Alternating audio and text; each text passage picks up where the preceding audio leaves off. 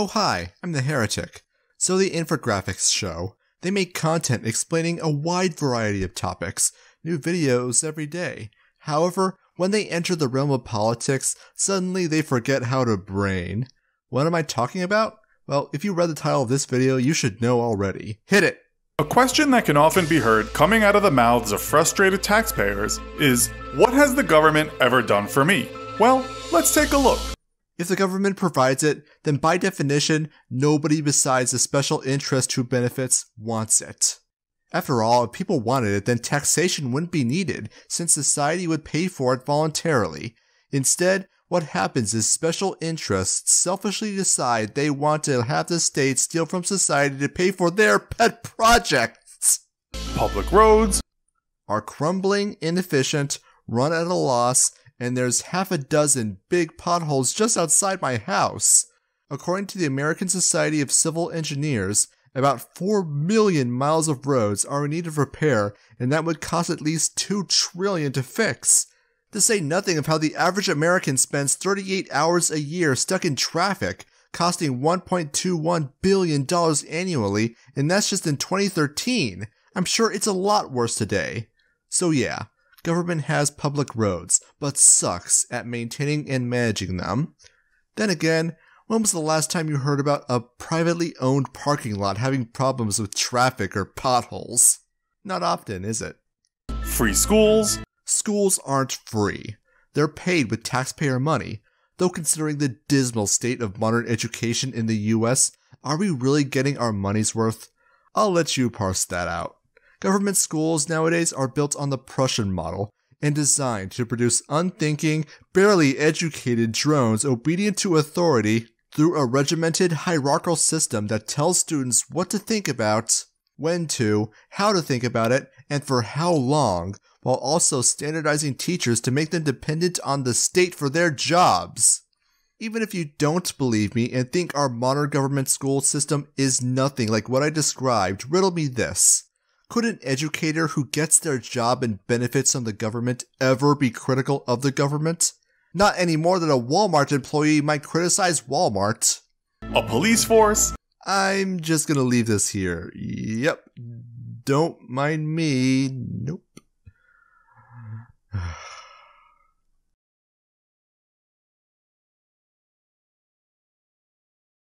Libraries?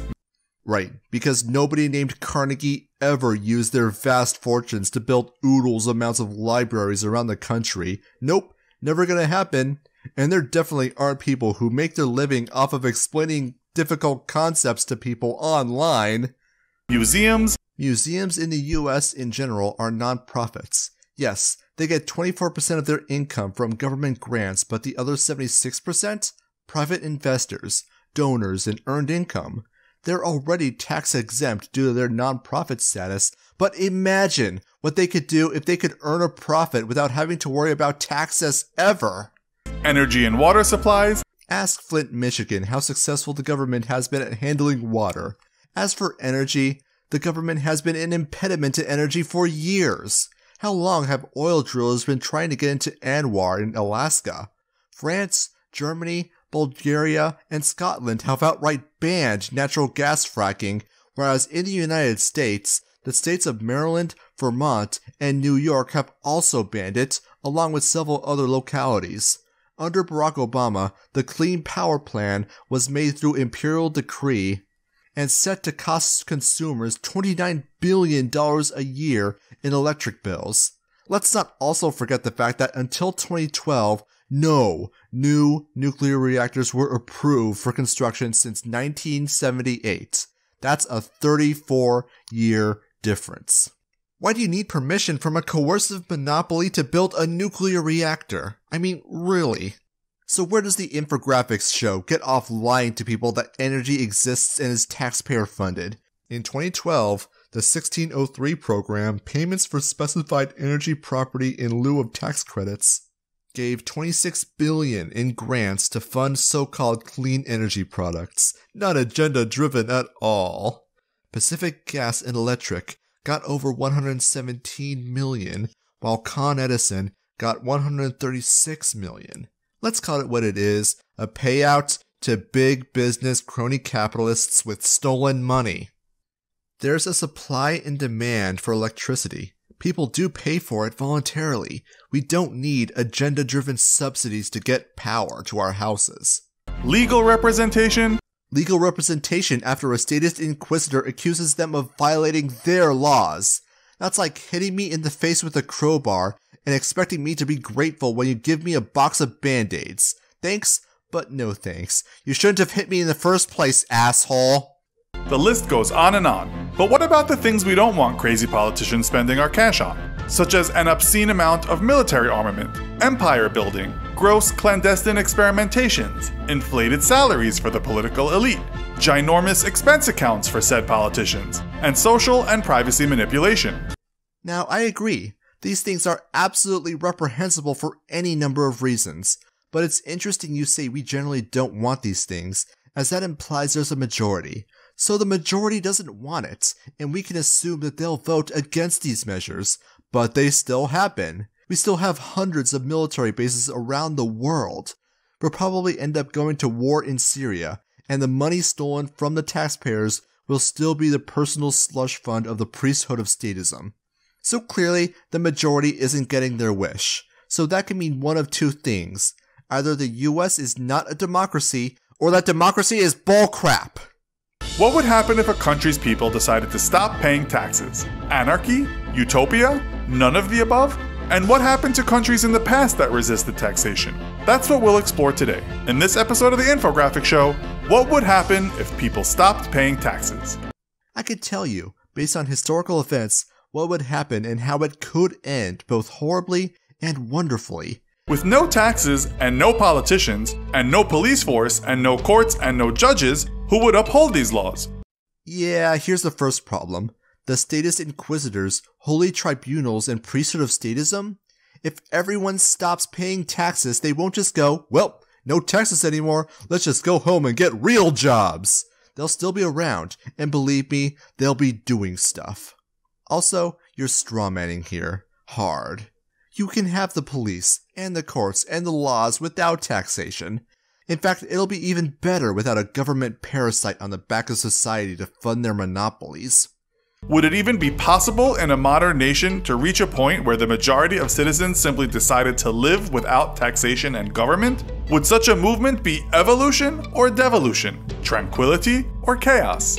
Property is derived from self-ownership, and if the government has a claim to your property, then they have a claim to your labor. And if they own or control your labor, even in part, that makes you their slave. If people are revolting against taxes and government as concepts, that means they understand this. But to answer your question, evolution and tranquility, definitely. How would things shape out? To answer the question, we have to tackle the issue of tax paying like we would any other issue that the government has to respond to. Take same-sex marriage. A motion that is popular enough to gain enough support of the people would radiate massive warning signs to the current status quo. The government ultimately has to respond to the will of the people.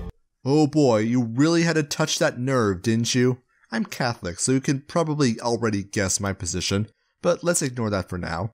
Please continue, and don't you dare try setting up a false equivalency. I mean, we all know that you can't compare same-sex marriage and tax revolts, as one isn't an existential threat to the state, right? Because that would be sophistry. And with same-sex marriage, it was a general consensus, a majority opinion, that civil partnerships between same-sex couples were not a bad thing despite what some hardcore religious folks believed. Okay, now you're just making stuff up. First off, you're misleading your audience by changing the language. In the same sentence, no less. The issue is same-sex marriage, not civil partnerships. And with same-sex marriage, it was a general consensus, a majority opinion, that civil partnerships. And yes, the language is important. Yes, it is. As for general consensus, if that were true, why did it need to be imposed on us via the Supreme Court? Even if you pay lip service to mob rule, the Supreme Court is as undemocratic as it gets. I guess the government wasn't reacting to any popular general consensus. I mean, it's not like state legislators of the same-sex marriage were being crushed in state after state after state, including in California, with Proposition 8, which was added to the state constitution to ban same-sex marriage by popular consensus. The government has to react in a way to sway the people against a motion or support it. With taxes, the government would have to listen to the will of the people and respond accordingly, despite the fact that without taxes, the government would no longer be able to exist. So it's a prickly issue, but if anyone can handle a prickly issue, it's a politician.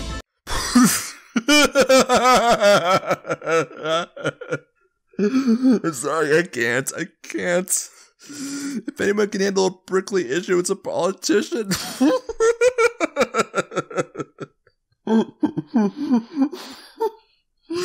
kind of insane, utterly divorced from reality lunacy is this? Politicians are literally the last people we should go to handle anything prickly. Unless it's to shove a cactus up their asses. They aren't rewarded for doing anything right, therefore they have no incentive to do things correctly, and they suffer no consequences for screwing up, so they have no incentive to not screw up. Here's the thing about what politicians will do during a tax revolt. George Washington put down a tax revolt in Pennsylvania called the Whiskey Rebellion in 1791, with 13,000 troops no less. Come on, if their taxed livestock started questioning whether or not they should be stolen from by a coercive monopoly, the government would send thugs to stop them, and it'd be brutal. Statists got a state after all. Tax-resistant citizens would probably be bought off with compromises in some fashion. Groups would be targeted and their needs listened to. Tax breaks would be introduced to soften the blow for the most militant. If the movement stood its ground and reached a majority, the stakes and concessions from the government to the people would become more attractive to those rogue taxpayers. I already explained how taxation is slavery. If they understood this, then the idea of being bought off would be absolutely reprehensible. It'd be like freed black slaves going back into slavery because Massa would cut working hours and the frequency of whippings. Who would even consider that?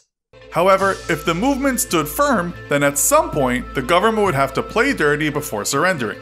Key members of the tax resistance movement would have their bank accounts frozen and their assets seized. They may well be taken into custody on terrorism charges. The president or prime minister would go on national TV pleading with his or her people. Oh, so you admit it? They would block people from their property and arrest people on false charges for the crime of resisting being stolen from. Even by statist standards, this is highly illegal. As though the state cares about universal law or consistency. Now you say the government will play dirty, which it would, but you use this frame and speech bubble to make it look like the tax revolters want to play dirty, which they don't. All they want is to not be stolen from. They are the passive party, and the government is the active party that needs to justify taxing these people. What part of that concept is so freaking hard? Also, the president wouldn't be pleading. What happened is the government media complex would run smear campaigns about the tax revolters, portraying them as radical, dangerous, anarchist, right-wing, selfish pricks who just want tax breaks for the rich and hate poor people. Calls would be made to get tough on them, and every instance of violence that breaks out at a tax revolt or a tax protest, even if it's not the revolters' fault, will get endless wall-to-wall coverage on the news as proof of how evil and horrible those super evil right-wingers of the right-winged right wing of the right are. We've all seen this song and dance before, come on. Bundles of cash would be printed and the price of gold would soar. Hey, what do you know? Our first actual insight. Good job, and we're only halfway through the video. Though you glossed over why the price of gold would soar. It would soar because the dollars being printed will essentially make a currency worthless, making commodities more valuable by comparison. But you know what else would become valuable? Cryptocurrency. Goes without saying, there's a lot more to rapid money printing than just gold gaining value, but let's continue. But all this would be most unusual, and really it isn't likely to happen. In the United States, for example, it's unlikely to happen. Okay, stop right there. Taxes are not a good thing, you totalitarian dickwaffle. They're the argument that money that you didn't agree to pay is owed to people for things you didn't want. There's nothing good about it. I know, I'm not addressing the video's arguments. Let's rewind that clip. But all this would be most unusual, and really it isn't likely to happen. In the United States, for example, it's unlikely to happen as people know that taxes are required for schools and running water, roads, and other basic human needs. So a society whose people are indoctrinated by the government can't imagine a society without government. Imagine my shock. We've already established that taxes aren't necessary for these things either. People are going to want roads, running water, all the necessities. They don't need taxes to pay for them. If people want it, there will be an economic demand. Economic demand means entrepreneurs will provide a supply. What is so special about roads, or courts, or water, or name any government service that exempts it from the law of supply and demand? And if you're going to appeal to necessity, food is necessary, and when the government tries to provide food, people starve to death. Remind me again why we need a coercive monopoly to impose upon us what they think is best for our society and families. With gun ownership sky high, law and order would become a real concern. A no taxes vote is like a vote for anarchy, and a civilized society has evolved to move away from anarchy, so the movement reaching this point is extremely unlikely. These are two completely different points. Do you want to talk about anarchy or guns? Because widespread gun ownership will ensure people have the means to defend their property without a coercive monopoly. So yes, there will be law and order. Am I just going to need to say, yes, there will be X every damn clip? The young and the old would be most affected. With no pensions and no public schools, it would fall on society itself to take care of the elderly and educate the young. Oh no! Instead of going to a prison-esque institution designed specifically to break the will of the young and mold them into obedient servitors of the state, they'll actually have to spend time with and bond with their parents, engage with their community. Don't you see what the problem is? If children aren't forced to attend government indoctrination centers and incentivized to form Lord of the Flies-style peer groups due to forced association, they might learn things like that the government is not a good thing, but that's not allowed. As for the elderly, yes, that actually is a problem as people plan their twilight years around being paid with stolen money through pensions or social security. If this really is a problem and enough people agree with you, then I'm sure you'll have no problem convincing people to donate to your nonprofit charity, because that's what you're going to do, right? Charity? You're not expecting us to be generous on your behalf, are you? Are you? Public broadcasting would totally disappear, giving rise to agenda-driven media. Fake news services would flourish even more than they do today. There's an economic demand for unbiased news, one that a coercive monopoly clamps down on. And just look how biased it is. So basically, what you're afraid of happening is already happening. Except it will be minus PBS and NPR. Nobody's gonna miss the government propaganda. I think what you're really afraid of is the rise of alternative viewpoints gaining an audience. I'm sorry, but I'm here to stay. There would be no foreign aid, so international relations would suffer. If you have to pay a woman to have sex with you, she doesn't love you. Healthcare would suffer. How? The economy would spiral into financial chaos. Of course it did. The government remnants trying to print money to make up for the loss of taxpayers. What happens is the dollar becomes worthless, so people begin valuing their assets in and exchanging in cryptocurrency. The transition will be tough, even chaotic, but the economy will stabilize. There will be hard times and we'll all have to sacrifice in some way, but we'll get through it. Crypto will be the new medium of exchange and we'll all be better off for it. Don't think about financial chaos as though it's some permanent feature of statelessness. Law and order might be controlled by mafia-type gangs. That is literally the state. Or perhaps people would settle into small, self-sufficient groups or communes. Figures would no doubt rise up from these splinter movements to claim power. This is the way human society operates: divide and conquer. Sounds more like people are coming together and forming new communities based on voluntary association. How is this a bad thing again? Then there are matters of national security and defense. Other countries would see an opportunity to invade the weakened non-government state and attack and attempt to seize assets and commodities. With no government and no army, resistance would be pretty futile. Non-government state. non-government state. Great thinking here, Infographics show. Really though, this is baseless fear-mongering. People will form militias to protect their friends, family, and property from foreign invaders. After all, they didn't just overthrow their government and establish voluntarism and absolute property rights just to have, Canada come and seize their land. As a state needs to enforce its claim continuously, they'll come across a problem. Planes can't stand on street corners. Battleships can't conduct midnight raids on suspected insurgents. There's always going to be more civilians than invading soldiers, so especially in the United States, which has more guns than people. As Yuso pointed out, there are a lot of guns in the United States, so why would they even want to anyways? Foreign aggression is frowned upon internationally, and they can probably get more of what they want through trade. If you don't think an armed insurrection could take out an advanced military, I only need to point to the Vietnam War and the Soviet invasion of Afghanistan. Let's call it for what it is though, fear-mongering. We can't have consistent property rights because a foreign country might invade? That's not an argument, that's called a hostage situation. Keep us in power or the society gets it. But similar events have occurred in history. The French Revolution was founded on the underclasses being sick of the crippling tax commitments, and the early history of the United States was a constant struggle against tax oppression. So perhaps a correction or adjustment in taxation levels is healthy for society to evolve. The only correction or adjustment of taxation levels that's consistent with property rights is zero. We've already established that taxation is not only unethical, but unnecessary. It is the government's job to realize when the public is ready to revolt and adjust their taxation policies accordingly. It is little more than a push and pull situation that has to be monitored by both the people and the people's government. Society finds the medium rate that citizens are prepared to pay in taxes, and within that area, governments operate. The role of government is to go away. Also, the people's government, can you possibly use any less sophistry? And while we all hate paying taxes, we know we don't have much choice in the matter.